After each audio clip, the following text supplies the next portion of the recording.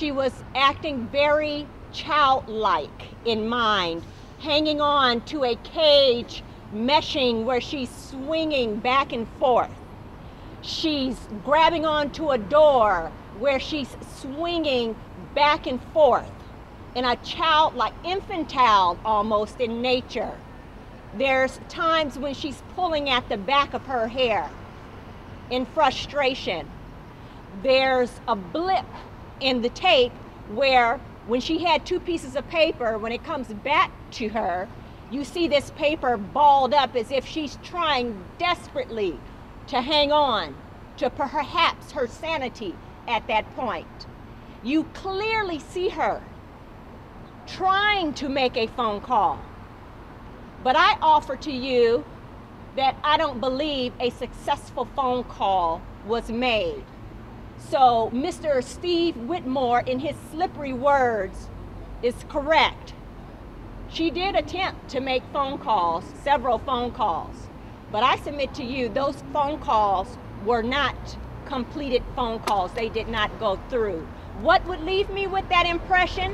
The very fact that as she's trying to make a phone call from the house phone, she's trying to get someone's attention to help her. And she's being ignored, perhaps. Who knows? That's my speculation. But what I do know is a fact: no one came to assist her. When she finally quieted down and went to lay face down on a brick bench, a cemented bench, face down, someone tips over and peeks in at her. She hears it. She jumps up and goes directly to where she heard that sound, trying to get help. And whoever that deputy or employee was, they turned and they walked away. And she goes through the whole scenario again. And it's after that point where she really becomes what I would say unbalanced, because it's shortly after that that she begins to swing from the chain meshings in this booking cell like an infantile child. Let me just make one other point. If you have any questions, I'll be more than happy to answer briefly. It's my intention to get this information immediately. I plan to start issuing subpoenas immediately. And I can assure you of this. If it wasn't for Ms. Sutton's efforts, this story would not be kept alive. We appreciate the media's help. But there are so many unanswered questions, primarily because none of the players involved have ever given any type of public statement. Well, we're going to get that now, because now they're required to have their deposition taken. Everyone at that station and everyone involved in the LAPD who was involved in the investigation will be deposed. And short of, I can assure you this, short of the other side demanding that these depots be kept sealed, I am going to release them. So you will have no withholding of evidence from our side. Leo, has the psychologist seen the videos? Not to my knowledge. It's booking video, right? It's booking video that the LA County Sheriff had. The psychologist, according to the LAPD, reviewed her diaries and information that she had in her car that day and came up with the conclusion that she exhibited bipolar behavior. Leo, the footage is of her in a cell or where she's being booked? Holding cell. It's in a holding cell. And is that the only cell she was in? That was the holding cell? Let me ask you, do you recall that? 2 hours? Was it?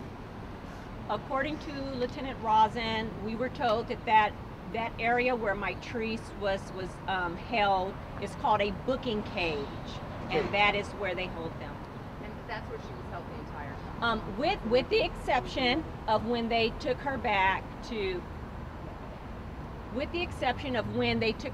to do her fingerprinting and the videotaping of her tattoos, which, by the way, that was vital information that could have helped us early on in the search had we been privy to this information, because we would have had pictures of those identifying marks. Ms. Sutton, I have to ask you, because according to Leo Terrell, the last part of the lawsuit mentions one of the complaints as being wrongful death. Do you believe that your daughter has died? Do you believe that she's now dead? Is that what you're supposing?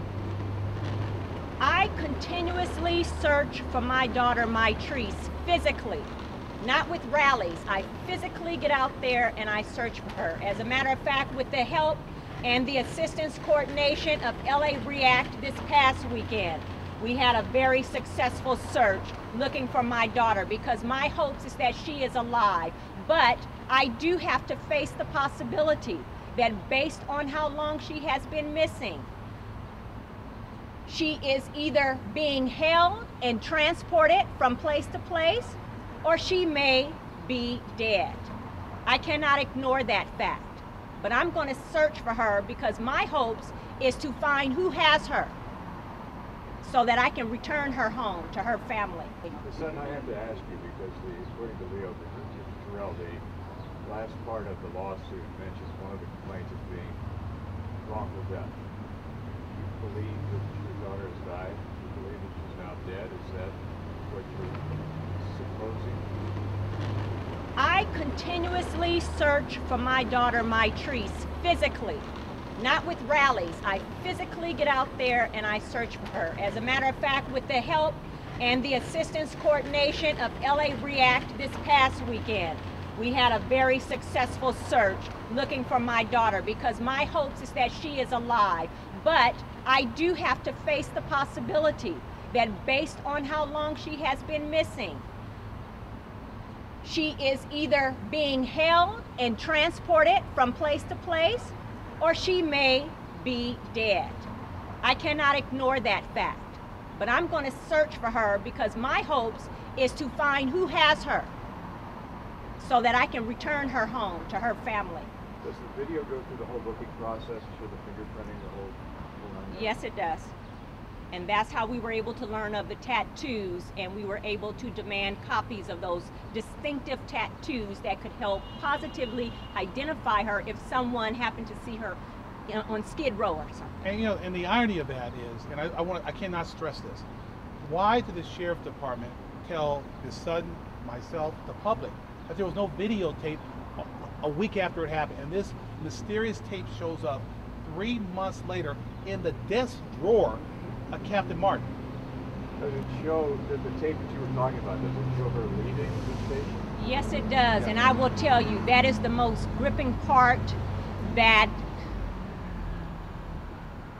disturbed me the most, because I have previously stated prior to seeing that video that I have always believed that perhaps an officer offered her a ride, because there's no way she could have made it to that Montanito location where she was spotted on someone's back porch. Now, what further seals that suspicion is after Mitrice is released into the dark night, a jailer is walking her to a double locked gate in which she has to be physically let out. And upon the jailer's return, as she walks into the door, before the door completely closes, that's when we see a full uniformed deputy pop out of another door that's right beside the door where the jailer enters, headed in the direction towards my daughter. So at the very least, we know that this officer, this deputy, may have offered my daughter assistance. However, I cannot be provided with that officer's name to ask, well, did he see her? Did he offer her a ride home? We do have in this lawsuit, which we're going to provide, the name of the officers who we have sued and who have been identified, at least through the police report. And so we're going to provide you with copies of the lawsuit. During the meeting with Sheriff Baca, we were able to pose questions in such a way where I guess at that point, Captain Tom Martin felt that it was time to indicate what footage he did have. Let me translate. It was time for Captain Martin to tell the truth.